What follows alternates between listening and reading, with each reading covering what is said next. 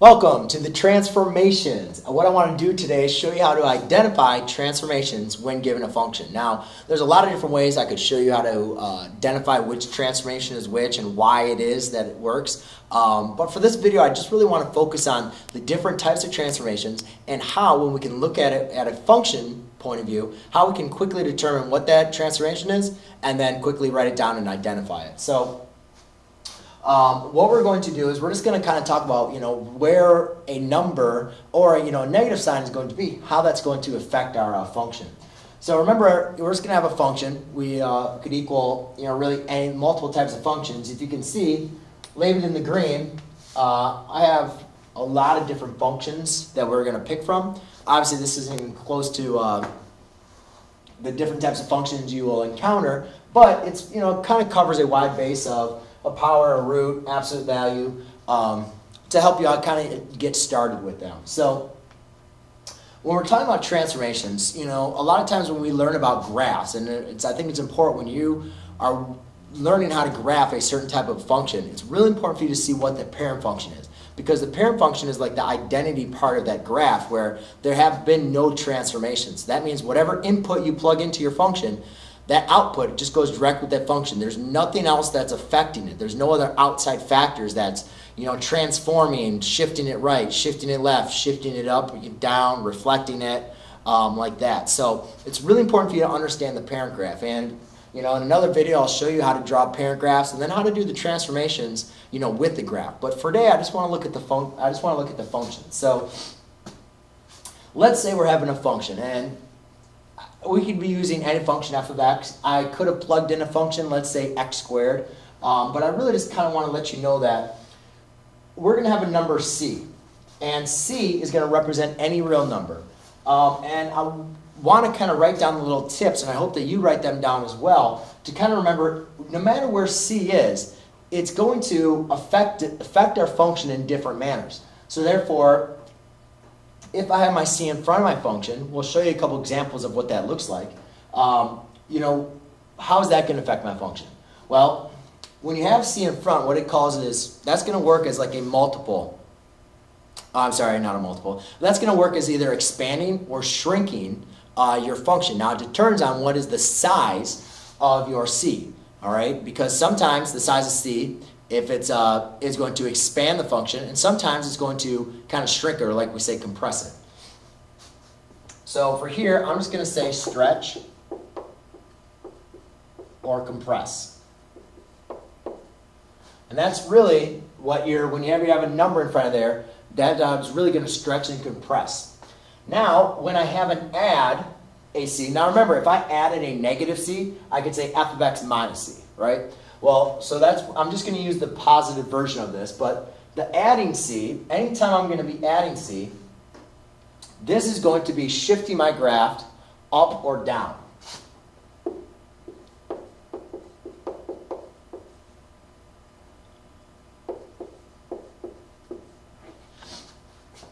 So, pretty much what I mean by there, if I have like x squared, and I say x squared has not changed, but then plus 1, that means I'm going to take the whole x squared graph and then move it up 1. If I have a negative value in front of my function, that means it's going to be a negative f of x. So, I have a couple examples in here, but if I have my negative version of my function, what that's going to do is that's going to reflect my whole function, sorry, I can't speak now, over the x-axis.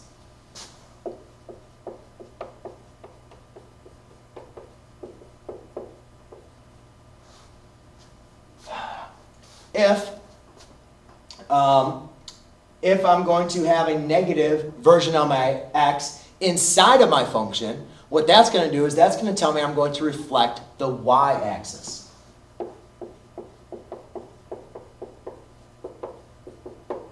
And like I said, we'll go through examples of all these through my problems. Now the last one, in most standard forms of your graph, you're going to see this as like your x minus h, and it's going to be always minus. And that's a very important thing for you to understand is it's usually the opposite inside of a function. So what I'm talking about this says f of x plus c, meaning if c is positive, we go up. And if c would have been negative, we would shift down.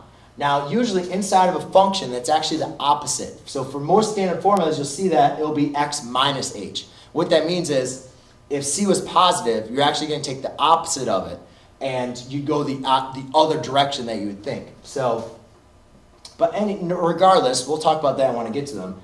X plus c, that's going to tell us my graph is going to shift left or right.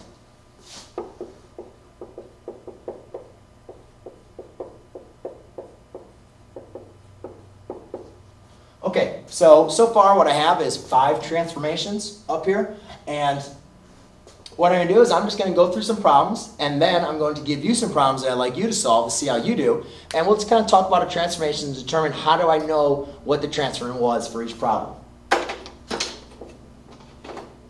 Alright, let's look at the first one.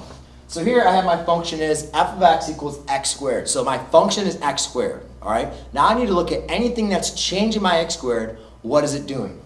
So I have f of x equals x squared, and then it says x squared minus 9. So therefore, I'm going to apply this rule, f of x plus c. What I've done is I've changed my function by adding a negative 9. So one thing to notice is whenever, how do you know if it's shifting up or down? Well, when you add a negative number, if that number is negative, you're going to shift down. So I'm going to write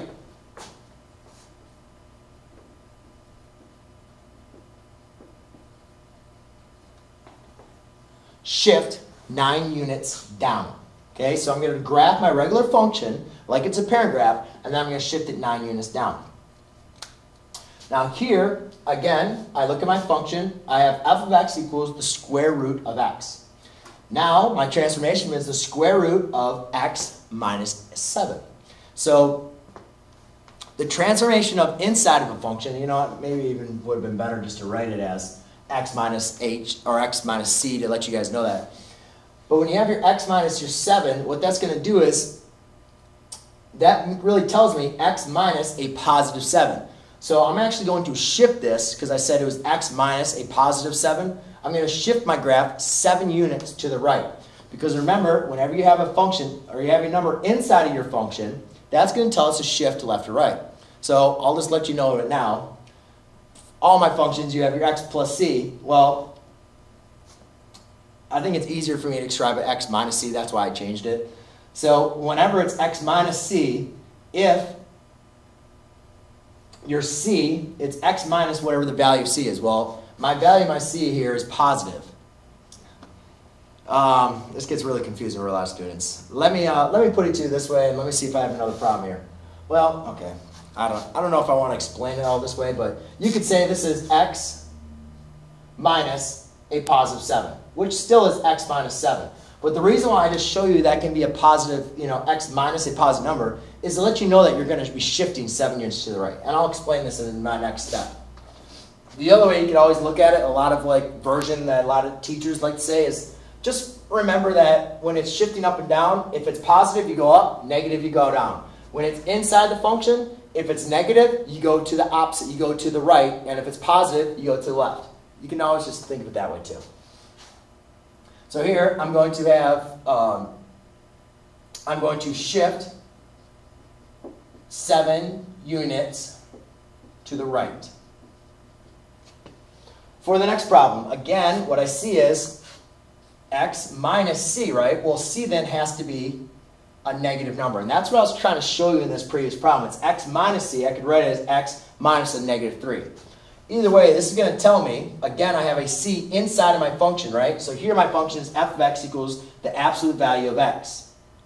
So what my transformation is now inside of this function plus 3, outside of the function minus 5. So when it's inside of the function, that tells me to shift left or right.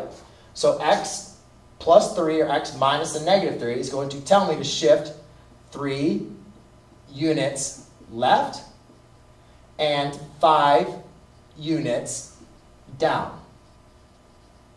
Okay? So I hope I really didn't confuse you too much with the double negative and here the negative positive. Just kind of remember, if it's positive inside the function, then you're going to shift to your left. And if it's negative, you shift to your right. If you understand that, that's awesome. It'll help you kind of get a general understanding overall. Here, I have a negative sign. Now my function is f of x equals x squared. The negative sign is outside of my function, therefore I'm going to reflect my x-axis.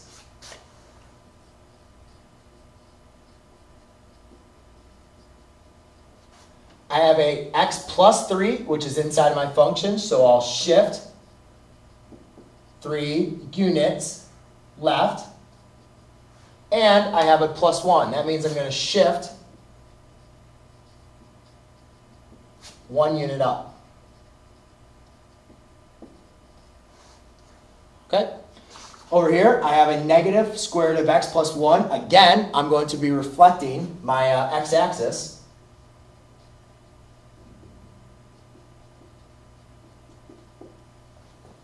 Here, it's going to tell me plus 1. That means I'm going to shift 1 unit left.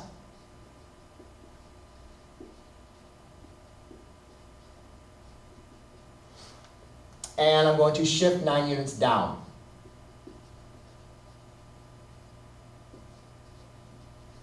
All right, lastly, here I just have a number in front. I'm not adding or subtracting anything, so I'm not going to be shifting to left or right. I don't have a negative sign, so I'm not going to be reflecting it at all. However, you could say, well, how is it going to stress and compress? And I really don't, every kind of function is going to be kind of different on how it describes it. But, so I don't want to kind of get too much in here, but just notice that that 3 is going to stretch or compress this function. And, I'd really like to take a different time of video to show you how it alters when it's 3 or 1/3, the different types of functions. But for right now, you can just know that it's going to stretch and compress at a magnitude of 3. So now what I'd like to do is write up some functions up there for you guys to do and see if you can figure out what the transformations are.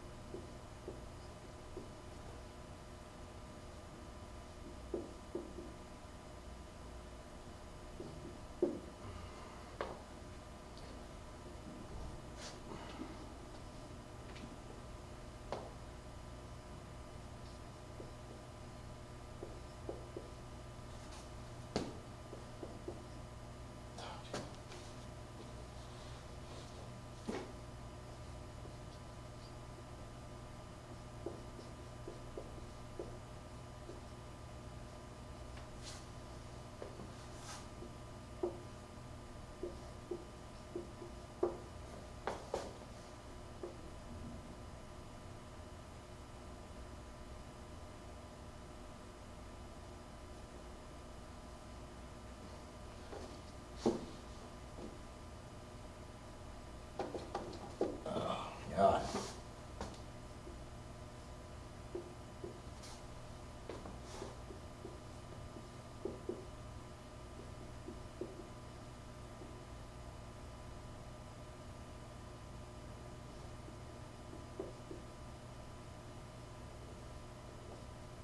Okay, if you could please write down these problems, what I'd like you to do is go ahead and see if you can solve them, solve the transformation on your own, and then I'll come up and show you the answers. Okay, that's enough time here for you. So hopefully you had an opportunity. If not, go ahead and pause the video and try to do them on your own. Number 1, it's a little bit difficult because you're like, wait a minute, we didn't ever have a number, added in front or subtracted in front. What's going on? Well, all I did was I just rewrote the equation for this one. So to solve this one, you might want to rewrite it in terms the way that you're used to. Therefore, now you can see your function x squared. And you notice I'm adding a 12. That's going to tell me I'm going to shift up. And I'm going to have a negative function. So that's going to mean I'm going to reflect the x-axis. So let me write it.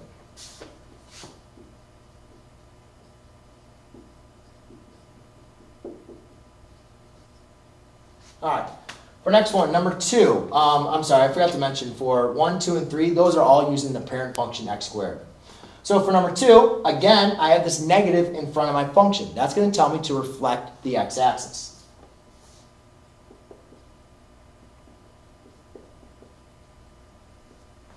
The plus 5 tells me I'm going to shift, here we go, left or right, and since it's plus 5, I'm going to shift 5 left.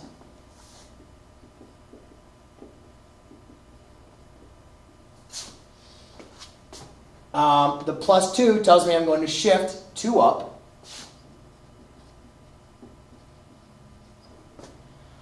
Over here, I have a x minus 8. That's going to tell me now I'm going to shift 8 units to the right.